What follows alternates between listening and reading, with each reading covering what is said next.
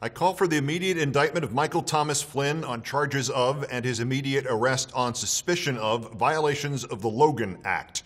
I call for his immediate suspension, resignation, or dismissal as the National Security Advisor to the President of the United States of America.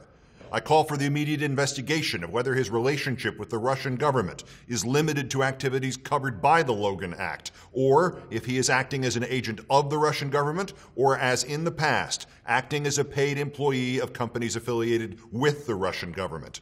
I call for Senators Graham and McCain and any remaining patriotic Americans on the Republican senatorial roster, if any there yet be, to fulfill their promise of weeks ago to immediately conduct a full, open, and limitless investigation into Russian hacking during the election, into Russian coordination with the Republican presidential campaign during the election, and into the contact between the Russians and the transition team between the time of the election and the time of the inauguration.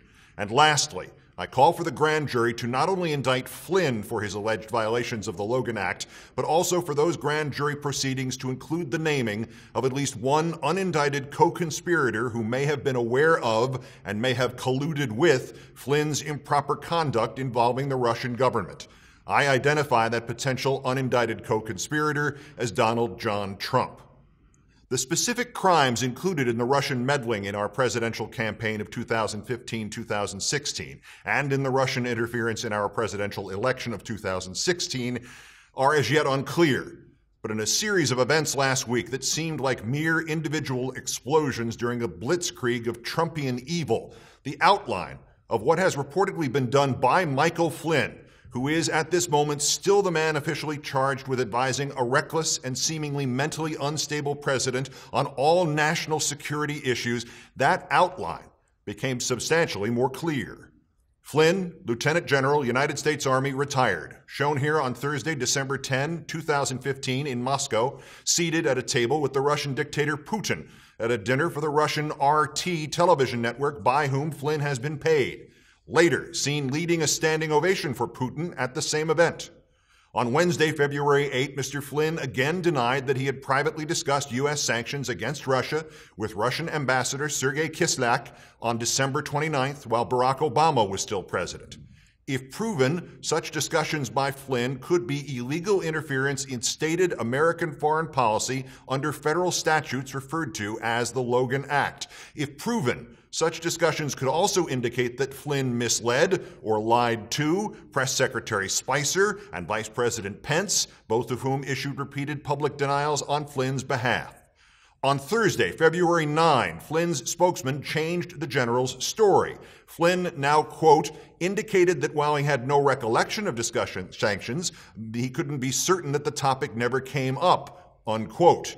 On the same day, the newspaper The Washington Post cited 9 current and former holders of senior positions in U.S. agencies with access to U.S. intelligence about the Flynn-Kislyak conversations, including transcripts of their phone calls.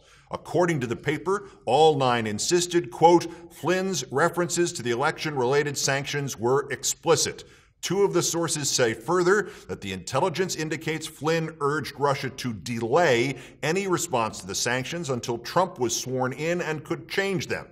On Friday, December 30, 2016, after the Flynn-Kislyak conversations, the Russian dictator Putin said he would delay any response to the Obama sanctions.